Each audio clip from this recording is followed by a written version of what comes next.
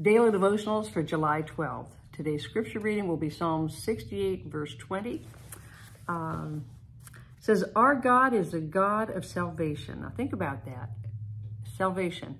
It's not only saving your soul, but it's delivering us from our sickness, disease, all our infirmity, any iniquity. Okay, so he is the God of our salvation. And to God the Lord belong escapes from death. Now what does that mean? If you look over in Deuteronomy 32, verse 39, it says, now see that I, even I am he, and there is no God besides me. I kill and I make alive, I wound and I heal. Nor is there any who can deliver from my hand. You see, when you are born again, you belong to the Lord. Okay, nobody can come take your life from you. All right, it's like he holds you in the palm of his hand.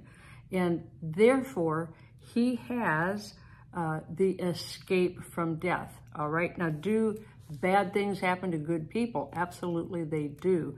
But he is not going to let you suffer a premature death. The enemy comes after us all the time. But don't forget, he never leaves us. He never forsakes us. We are there in the palm of his hand. So he provides protection for us, that hedge of protection he has around us. And no one can take you from the palm of his hand. There are escapes from death.